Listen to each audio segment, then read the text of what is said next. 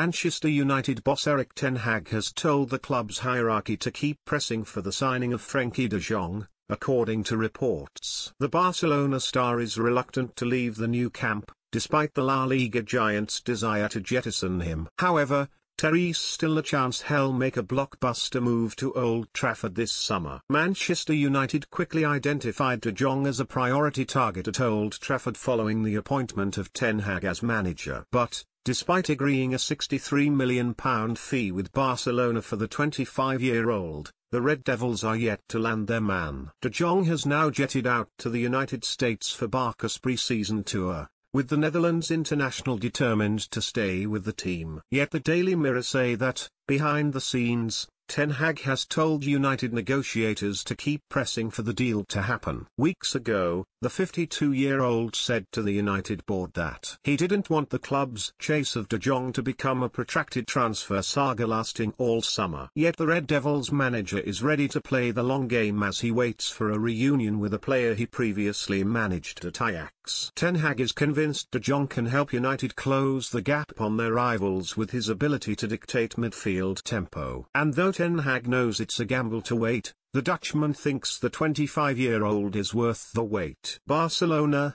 for their part, need to trim their wage bill. They're desperate to balance their finances, with the club still paying the price for Josep Maria Bartomeu's stint as club president. Under Bartomeu, Barcelona wasted millions with bumper deals for the likes of Ousmane Dembélé, Philippe Coutinho, and Antoine Griezmann. And they need to get rid of De Jong so they can register some of their new signings. They've snapped up Rafinha from Leeds, beating Arsenal and Chelsea to the signing of the Brazil international. Andreas Christensen has left Stamford Bridge for the Nou Camp, despite being a regular during Thomas Tuchel's stint in the dugout. AC Milan have lost Franck Kessié to Barcelona, just weeks after they won a first Scudetto since 2011. Back when Massimiliano Allegri was manager. And Barcelona will be landing Robert Lewandowski, too, with the Poland international set to join from Bayern Munich. Meanwhile, regarding De Jong, former United star Wes Brown recently expressed a belief the former Ajax star would be able to handle the badge at Old Trafford. He said, "De Jong is a quality player, he will be able to handle the badge. The main thing is, can we get it done? We don't want to be rushing it, but we have let 4 midfielders go. Pogba, Jesse, Mata, Matic, so we do need players in that area. It's as simple as that. I think he would be a quality signing, and Eriksen as well. He's come back to Brentford and you see the quality straight away. His assists, he was setting up a lot of goals. He is a player that quite a few clubs will be after him. Hopefully, I think he'd be a great addition.